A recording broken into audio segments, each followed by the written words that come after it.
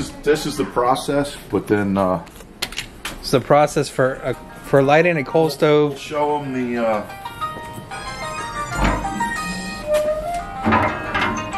we'll show them the stove. Yo, we're making a film for YouTube. Where are you at? The match light briquettes. Guys, but I do think it helps having Absolutely, that's cool. Going where?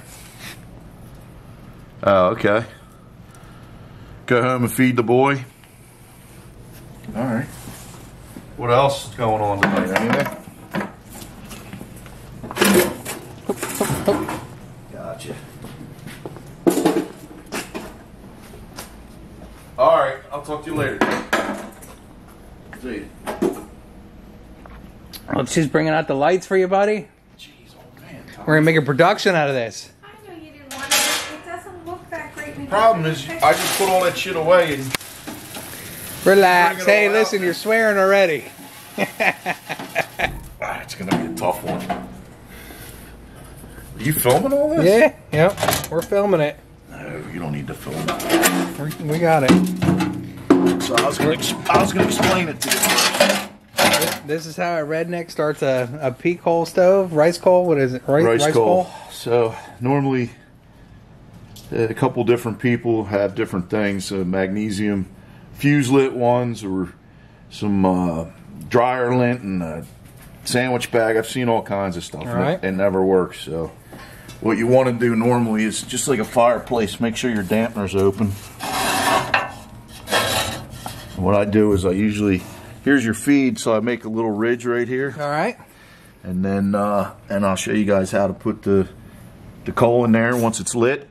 And really all you have to do is put a shovel on top of the hot coals, and then Good to go. plug it in and let it go. Let it fly.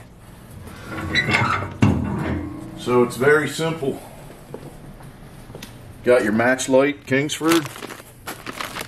You got your Weber coal igniter, supposed to go over a burner on a charcoal grill. Yep. You don't want to carry something open-ended like that with hot coals through your house. So the kitchen, they donated that little bowl to me. Well, the one at work. Obviously. All I do upstairs, since that's match light, I don't use lighter fluid or anything. I give All it right. a little bit of paper underneath. Yep. It really doesn't take too many coals. I usually just fill the bottom here and pile it in pretty good. All right.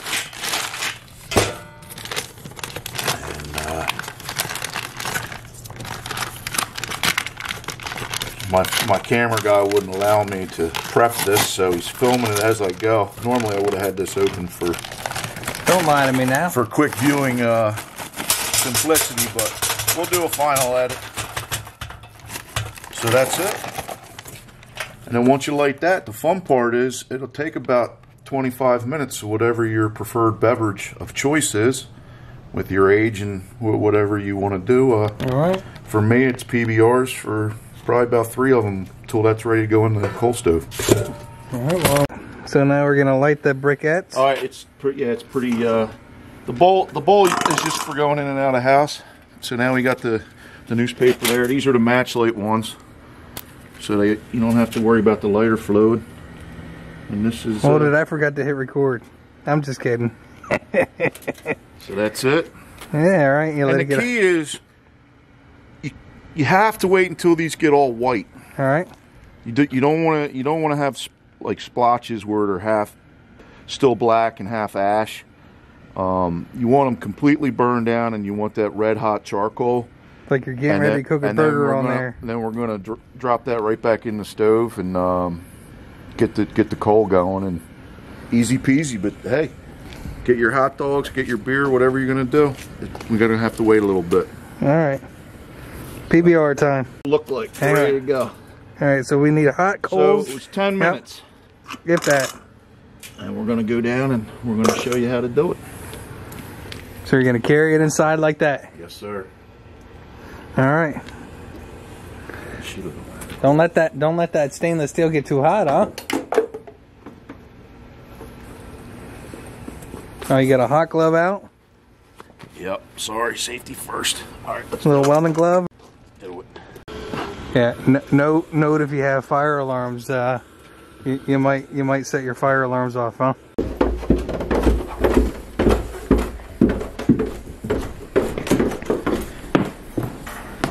Look, your wife still got the nice lamp set up for you here. All right, just so I'm on down. This does get hot, so I left that out. All right. But you do want gloves like this. So now you got your coals. Dump them right in that ridge you made earlier. All right. That's what you want. Hey, all right. And usually I just go to the back of the stove. Get a nice shovel. All right, throw it right on top, eh? Sprinkle it nice and easy. I'm gonna try to keep all the material there.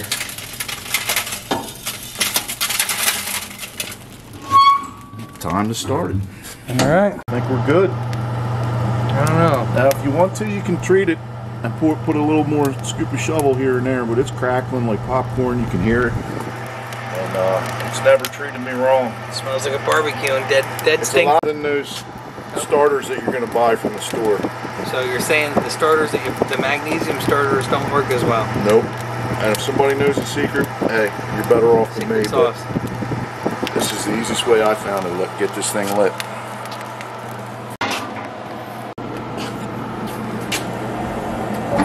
It's go time in there, huh? Go time, buddy. Walk away. Autofocus is even having a hard time.